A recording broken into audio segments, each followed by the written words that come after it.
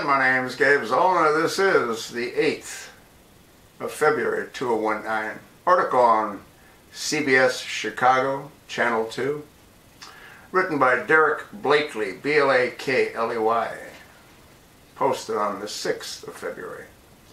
New gun bill would require buyers to reveal social media history. Chicago, CBS.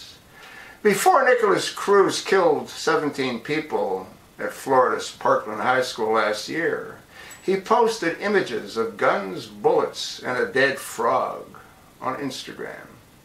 And before Marine Ian David Long gunned down 12 last year at a California bar, he posted on Facebook, "I hope people call me insane."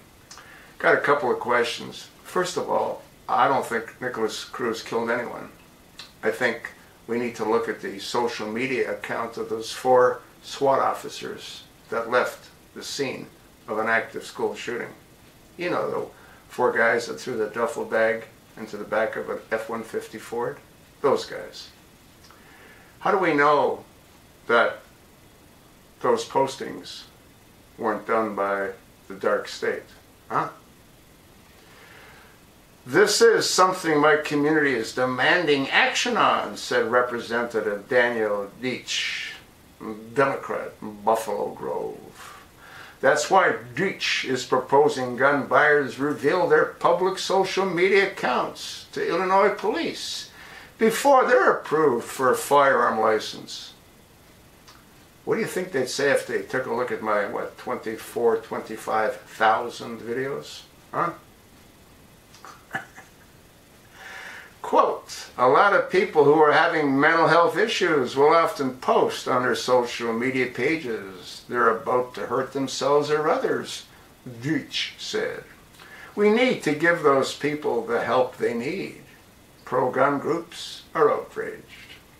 When people look at this, everyone who has a Facebook account or email account or Twitter account will be incensed, or should be, said Richard Pearson with the Illinois State Rifle Association. But the ACLU is opposed as well. Rebecca Glenberg with ACLU Illinois says the bill doesn't say anything about how that list will be retained or for how long and what use it might be put to. Hey, Rebecca, we know what use it'll be put to. They'll take away the Second Amendment rights of anyone that posts anything that's truthful and disagrees with the government narrative. The First Amendment group worries police scanning social media may show bias. A person's political beliefs, a person's religious beliefs, things that should not play a part in whether someone gets a FOID card, Glenberg said. How about people like me that get taken off of YouTube, taken off of PayPal, taken off of GoFundMe? Huh? But Deitch isn't deterred. Quote, "It gives Illinois State Police additional tools to make sure that dangerous weapons aren't getting into the hands of dangerous people," he said. Hey, Deutsch, it's a little too late for that, huh? Deutsch says his bill is less intrusive version of a similar measure that's been proposed in New York State.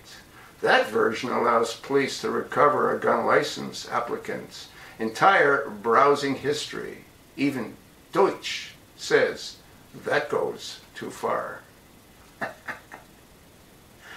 I'll attach the link. You look at it. You let me know what you think. You sure as hell know what Deutsch thinks. You got a good idea as to what ACLU thinks. And you sure as heck know what I think. You might want to repost this in your social media accounts. You might want to pass it along to your like-minded friends. Ask them to do the same. Thanks for listening.